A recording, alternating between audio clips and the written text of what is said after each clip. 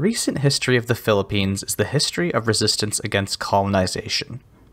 Since the 1600s, the islands have been occupied by the Spanish, the Bruneians, the Japanese, the British, and the Americans, dramatically impacting the nation's culture and religion.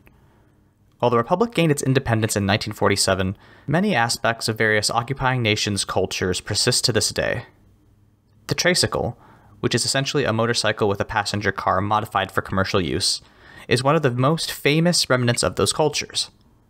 When Japanese forces retreated from the islands during the Second World War, they utilized motorcycles and similar war machines to allow for swift infantry mobilization.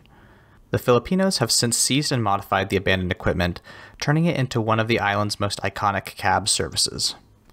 During Zine Month 2023, Alewood Games, consisting of designer Roderick Magsino, artist Ramon Gill, and editor Roz Leahy, released Traysikel, Ride or Die, a system-neutral adventure pamphlet inspired by these historic machines.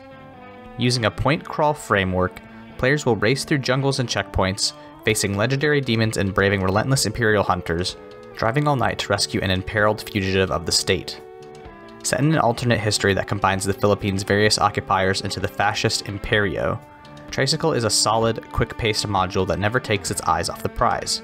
Use the tools of your oppressors against them, struggle against waves of ruthless colonizers, and if you're lucky, tip the scales in favor of all-out rebellion. Traysikel wants players to exist in tension with two factions on the islands. First is the Imperio, the reigning power across the land. By combining the island's long history of colonization, the Imperio is no longer several discrete colonial empires, but instead a single force, a mashup of Spanish conquistadors with World War II technology. Over the past 300 years, the Imperio has suppressed dissent through propaganda and violence, forcing the native Babylon shamans to hide their identities and pick their battles carefully. The second power is the people, secret resistance movements and everyday folks just trying to escape the boot of persecution. The player characters are cast as Traysikel cab drivers, suddenly thrust into a fight for their lives when a rebel priestess demands they take her to the town of Sugat, or risk retribution from their fascist overlords. Together, the players and their passenger will sneak through checkpoints, surge through treacherous terrain, and hopefully, make it through the night and reach the peak of the mountain. I think the central tension of the game is interesting, and its pamphlet structure allows everyone to get into the action quickly. From the jump, players are told who they are and their motivations, and more or less instantly have to start making calls about how to resist the setting's major antagonists. The game becomes more nuanced once you make choices about repairs and random encounters, but it initially sets you up to throw you into the thick of it. Once you escape your first brush with danger, you can start learning more about the woman who got you into this mess. Agbayani is a Babylon shaman, and she's been helping the people of the island stand up against the Imperio. Her wanted status means she's a high-value target, giving PCs enough motivation to push their luck against her pursuers as opposed to just handing her over. However, she's also a powerful ally, with a deadly blade and healing abilities that will give players enough reason to keep her on their side once things get heated. As far as themes go, I think the module wears its inspirations on its face. Players are caught between the tension of hiding from an occupying army, while still trying to show the average person that they're not a fascist sympathizer. Most importantly, players will be spending a lot of time on the run, fixing up their broken machine and making tough calls to secure supplies and safety. Traysikel, as one would hope, is a module about Traysikels. The point crawl is divided into 5 legs and 3 checkpoints, representing the villages and obstacles you face driving up the mountain. The GM pamphlet explains helpfully how to manage each portion. First, a terrain detail is generated. Second, a check is made for handling and durability of the Traysikel. Third, a road encounter occurs. And fourth, players may continue to the next leg, or stop for a minute and take a breather. I think spelling out the travel sequence is a really smart choice, because it lays out how the module is intended to be run by the GM, while the player pamphlet only shows the map, which still gives them an idea of how difficult each section is going to be. The main verb of the module is handling. Essentially, handling is a skill check to determine how well you're able to navigate your vehicle, either through treacherous forested terrain, or in a moment of difficulty, such as combat or stunts. Since Traysikel is system neutral, there aren't specific mechanics to determine how these checks are resolved, but Alewood Games provides a handy guide to judge when handling checks should be made easy, moderate, or hard. When I'm thinking of systems that could potentially use this module as a basis, I'm thinking of OSR games, 5e/D20 systems, Powered by the Apocalypse, and Forged in the Dark. Of these, I think OSR and D20 systems would work best, but I think games built around a fail-forward mechanic like PBTA and FITD will have to get a little creative with their mixed handling successes. The most important resource players will be managing is their Traysikel's durability, represented by 4d6. Whenever a successful handling roll is made, players will need to roll one of these d6, but when a handling roll is failed, you'll need to roll all of them. Whenever a durability die rolls 1 or 2, some part of your vehicle breaks, and that die is moved to the broken die basket. You can see how this makes things tricky, right?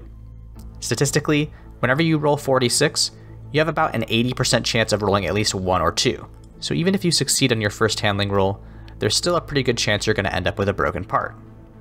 Repairs can be made with raw skill, but it's easier if you have someone with expertise or a spare part to make that check and fix your vehicle. However, you also need to take time to make that repair, which increases your lead timer. Each time you have to stop, your lead check's difficulty range increases by 1, and when you roll at or below the timer, the Imperio Hunters, think conquistadors on Harleys, catch up with your team. As far as consequences for failed rolls, this might seem pretty harsh. You're constantly going to be repairing your Traysikel, and because of that, fascist dogs will continue to hound you. But I don't think this system is really a punishment. Instead, it's a way to get players to really engage with their machines. David Prokopets has a Tumblr post about how TTRPG rules are tools to produce stories, and it got me thinking about the importance of letting bad die rolls stand. In Traysikel, the rules regarding handling and durability are intended to produce stories about a rickety machine that's constantly falling apart. That's the point of the durability system.